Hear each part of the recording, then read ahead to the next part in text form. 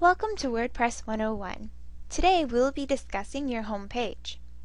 The home page of your blog can be very important because it is usually the first thing that visitors will see. Your home page can go in two directions. It can be a static page which does not change, or it can be a post page which updates as you create more posts. If you're using your blog as a service, like WordPress 101, it may be useful to have a static page that explains the goal of your blog.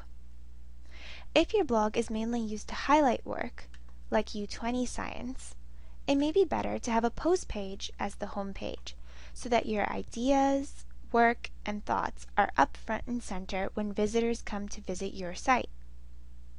There are advantages to both styles of home pages, so the decision is completely based on what you prefer. There are a few ways to change your homepage settings. With some themes, you may be able to do it when you customize your appearance. If not, visit your dashboard. Under Settings, go to the Reading category. Here, you can decide if you want your front page or home page to be your latest posts or a static page.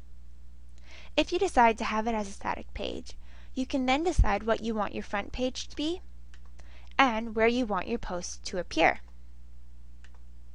Both styles of blog can look great, so the decision is all yours. Thanks for watching.